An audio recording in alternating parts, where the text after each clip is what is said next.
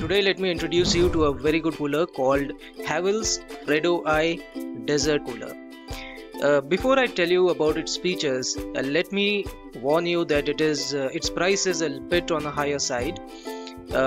Online you will get it for 17,000 to 18,000 rupees, and in the local market you'll get it for around 16,000 to 16,500. I bought it from the local market, but I highly recommend you to buy it online so that you get all the original parts and everything. I'll tell you more about that towards the end of the review. Where should you buy it from? But more importantly, what are the features? Why did I spend so much of money to buy this particular cooler? Because a local cooler, you can buy it for around 5,000, 6,000, even symphony coolers you can buy for less than 10,000. So why did I shell out so much of money just for a water cooler? It's not even an AC, right? So why should I be spending so much on it? So there are a couple of features that I do not find in any other cooler in the market. Yeah, some of these features are present in symphony coolers, but all of these features at the same time are not present in any other cooler in the market. So I'm talking about three main features.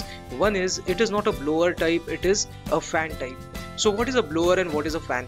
See, blower means it is a plastic drum having a few edges turned, and then it just rotates, so that leads to a circular motion of the air, and then there's a slit through which this air comes out, slit or window through which this air comes out. This is called a blower type. And fan type means it actually has a fan. So blowers usually make a lot of noise and give less amount of airflow. That means the air won't reach sufficient distance, but fan type give a lot of air, the air reaches to a great distance and less amount of noise is there. So when I saw symphony coolers, then I saw most of them were of blower type. So blower type creates a lot of noise, I did not want it. So that is why a lot of symphony coolers went out of picture.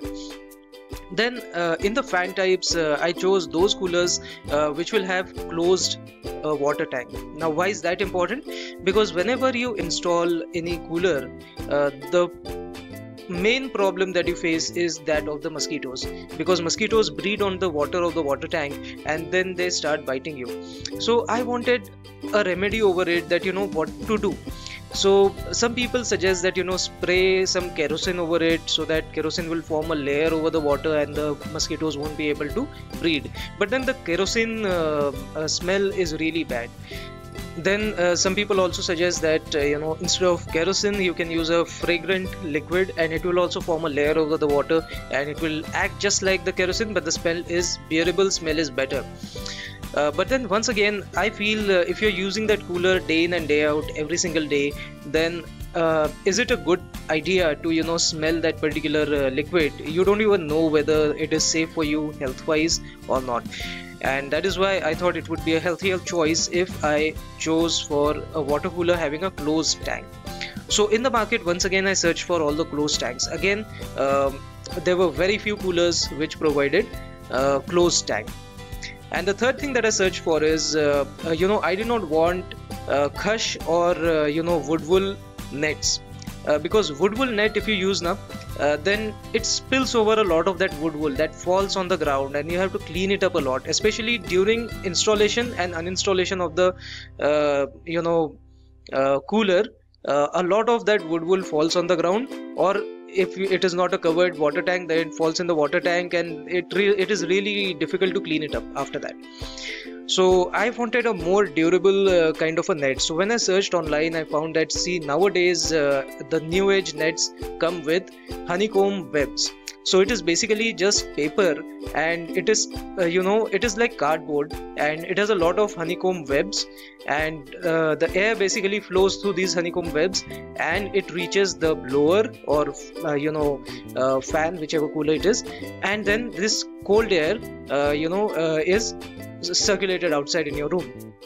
So I thought it's a brilliant idea. And besides more than khush or wood wool, this honeycomb webs provide a larger amount of air canopy through which this air flows through the net. So for a longer time the air will flow through the net, and that is why it will lead to a longer amount of cooling, so the air coming out will be cooler. And also it won't it won't get damaged that easily as the wood wool or khush nets get damaged. So that is the reason why I finally searched for this. Also, this also became one of my criteria that I should be having honeycomb web nets. So when I looked at the market, I did not find a single cooler in the market providing all these three features, and that is the reason why I chose Havells Freddo I. Again, after choosing it, I found that it is the best cooler in the market because I found some perks which I was not even looking for. Like for example, the honeycomb webs, beyond the net there is an insect security net also. So more than the insects, I also know that insects won't enter the cooler anyways because the tank is anyways covered, but it actually protects your honeycomb net from the dust, and that is the thing that I really liked. Especially this year when I opened that cooler and cleaned it for the maintenance work and reinstalled it.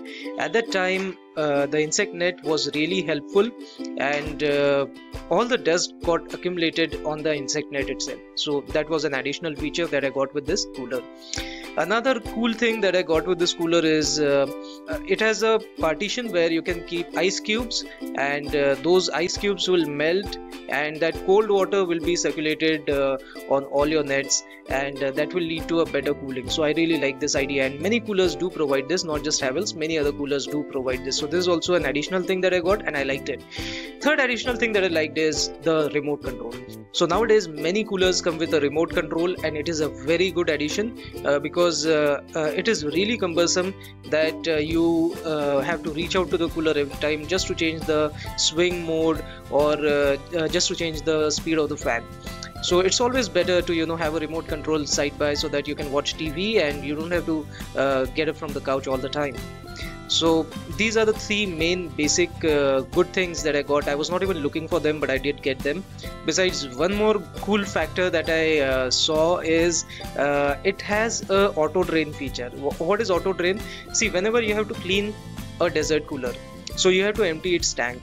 So how do you empty your tank? You have to establish a siphon and then that water is siphoned out. So you do it manually, right? Instead of doing that, this Havells has given you a feature of auto drain, wherein the motor which is used for wetting your nets, the same motor is used in auto drain feature, wherein it will pump the water out of the tank through a hole, and you can direct that hole towards your bathroom maybe if you want, and it will throw away all the water out of the tank, and that is a very cool feature. I really liked it. I do not find this feature in many other water coolers.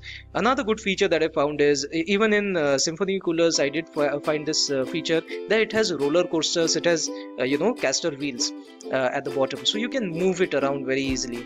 See, previously I had a desert cooler and it did not have this. So what happened is all the water got accumulated at the bottom of its tank, and then all the shower of that water got accumulated, and then when I removed it after the summer season passed, there was a patch that was formed at the place where I had kept that cooler, and it was really difficult for me to clean it up, and the tiles always had that patch.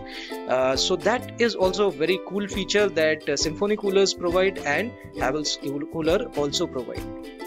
So that is why I would highly recommend that instead of buying a local cooler, local desert cooler, you spend a little more money and buy a modern cooler which will give you all these features. So as far as my research goes, I basically found all these features into only this one cooler. Symphony coolers are also cool, but the main problem is that they are mostly blower kind of coolers, and that is why many of the coolers are of blower type. Yes, they are smaller in size, but I'll tell you the reality. You actually need a tank of at least 70 liters because I'm using this particular cooler and I'm using it day in and day out. For the complete day, if you want to use the cooler, then the water tank capacity should be at least 70 liters as the Fredo I provides you. Symphony coolers are small, they are portable, everything is good, but then the problem is you will have to fill them with water very, very often, and that is what I didn't like. And besides the blower, also I did not like the concept of blower. Now, what are the downsides of this particular cooler? The only downside that I saw is that it does not have copper winding fan. So the fan engine should be of copper winding so that it is more durable. But this one does not provide that. The specifications are not clearly mentioned, but I personally feel that it must be aluminum winding, and that is really not durable. But I did not find many coolers in the market which give you this copper binding. So this is a place where I compromised. Another place that I compromised on is I was getting this cooler for 1000 rupees lesser if I bought it from the local market. But the problem that happened is that the cooler was assembled in that shop before I came, and I very highly doubt that the screws that he has used while assembling that cooler are given by Havells, because some of the screws are damaged, some of them have cracks, and some of them are even rusted.